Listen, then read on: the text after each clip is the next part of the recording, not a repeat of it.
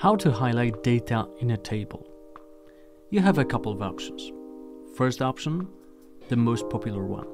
Insert an oval shape over the relevant data. However, avoid this method as it can look amateurish. Instead, try using a rectangle. It's more symmetrical, but make sure to place it evenly along the borders. To achieve this, you might want to zoom in by holding the Control button while scrolling. Other options include formatting the text or the cell of the table. These methods can be effective, but today I want to show you something different, something more spectacular. Watch this.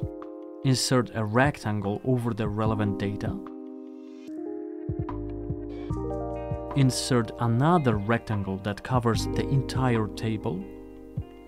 Expand the second rectangle, but first, bring the smaller rectangle to the front. Now select both rectangles and be sure to select the larger one first, then the smaller one.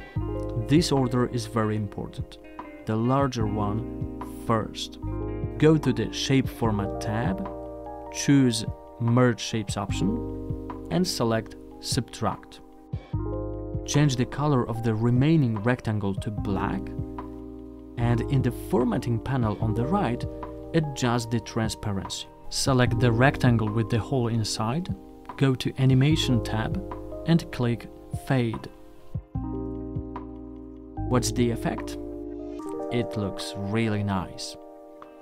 Using this trick, you can highlight a single number, you can highlight an entire column, or you can highlight several different numbers in your table. The key is to focus on one item rather than the entire table. By the way, presenting a table without any formatting isn't a great idea. It's often better to convert these numbers into a chart, at least for the most important row or column, and show only a small portion of the table. But that's the topic for another time.